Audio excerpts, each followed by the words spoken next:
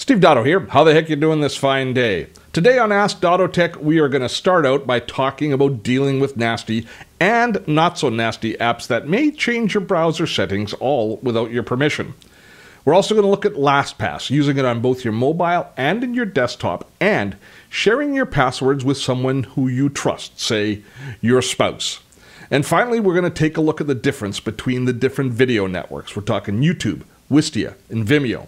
Answers to questions on all those topics today on Ask Dotto Tech.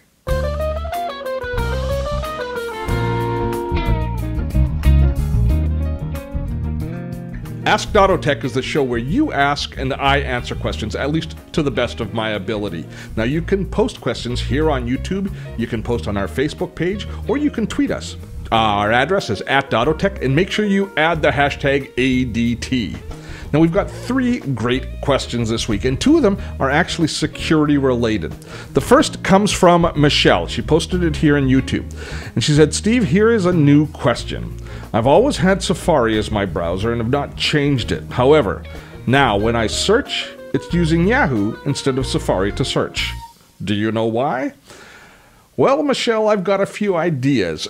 Hopefully this is something innocent, but it may be the sign of something that we should be concerned about. Now, in your case, I do suspect that it's nothing to worry about. But when you install different extensions or apps into your browser or your computer, sometimes they will change your preferences. Now, it can be as just something fairly innocent, which is merely irritating, but it could also be the sign of something a little bit more nefarious. So here's what I want you to do. I want you to head into your browser. And when you go, I'm going to show you this in Chrome, but things are essentially the same in all of the different browsers. I want you to go into your browser settings, and there you're going to find two different settings that I want you to look at. The first here is search.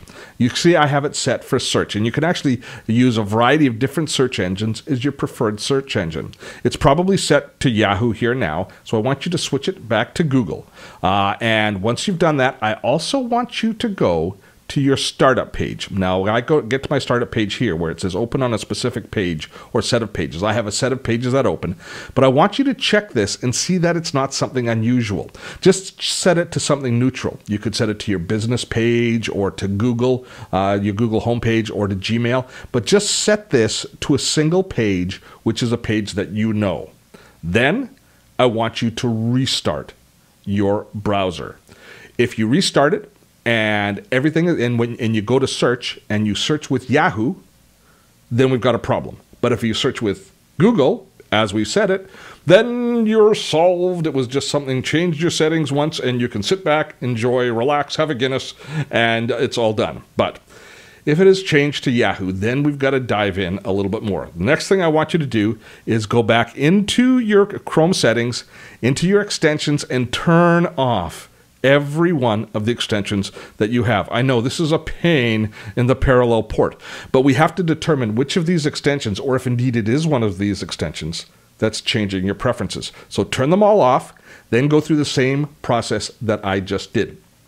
Changing the search engine back to Google, and making sure that the home page is set to whatever you want it to be. Oh, by the way, if the home page is changed, that's a real sign that it's probably one of these extensions that has messed things up. So, again, once you've turned off all of the extensions and then reset to the neutral settings, restart your browser and see what happens.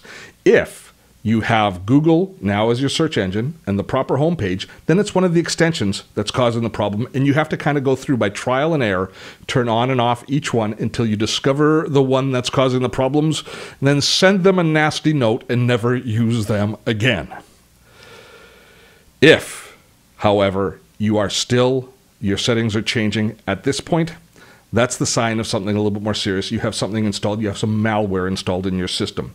If, after turning off all the extensions, you're still going to a different search engine. In that case, I'm not going to dive into it here and now because there's just too many variables.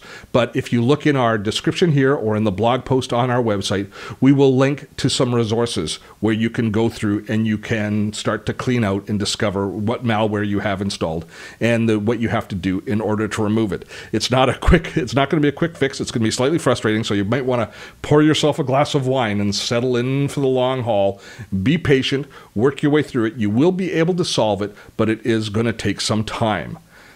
I wish I had some better news at this point, but we do wish you good luck, and thanks for the question, Michelle. Now, coming up, we're going to be talking LastPass and YouTube, but first, I want to invite you to our weekly webinars. Every week here on Dotto Tech, we put on Webinar Wednesdays, where I teach you about everything from productivity to social marketing, life in general. I give you fashion tips, food advice, and a tiny bit on relationships. Just click on the I button, which should be right about here, or visit us at dottotech.com/newsletter, and we'll let you know about our upcoming tutorials and events. I hope to see you there. Okay, up next, one of my favorite topics, LastPass, which is a password manager, which I think a lot of, and one that I use on a regular basis. Now, we've posted several videos, and Steve saw one of the videos and says, looks good, but I have some questions.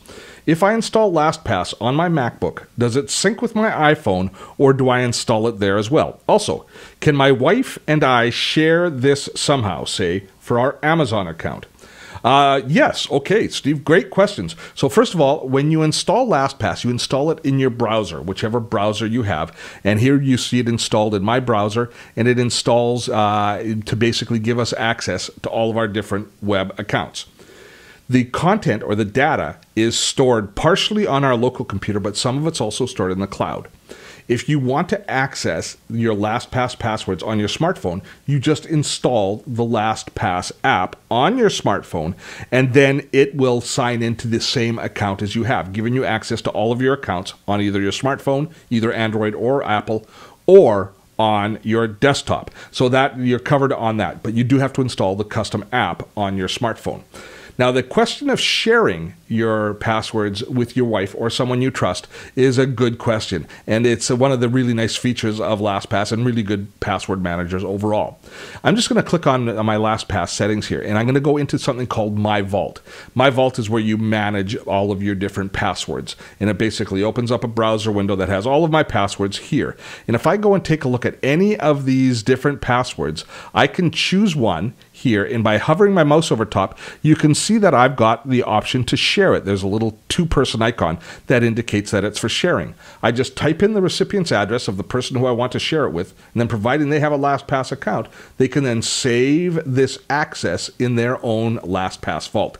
Now, you can determine whether or not they have access to actually see the password or just access to the account to be able to click and log in with the settings being pre-populated, but hidden from them, or you can allow them to see them. You can also revoke access at any time in the future. So you can give somebody temporary access to one of your accounts, or you can give them more permanent access. You have total control.